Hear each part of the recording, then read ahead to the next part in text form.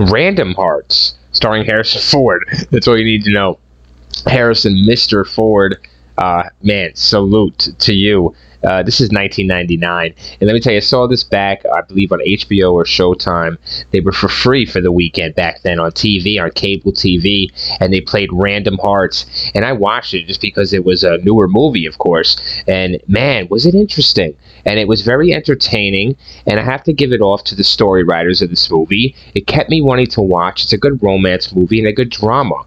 It brought the drama and it brought the romance, and it comes full circle. So hats off to the writers, because it makes sense, and it's also out there, right? It's also a fantasy movie. It's a movie, so it comes true to be. But man, check this fucking movie out. It really lives up to its name, Random Hearts. I like the title. It's smooth, it's silky, and when you got Harrison Ford in your movie, you're never gonna miss, man. It's gonna be a hit.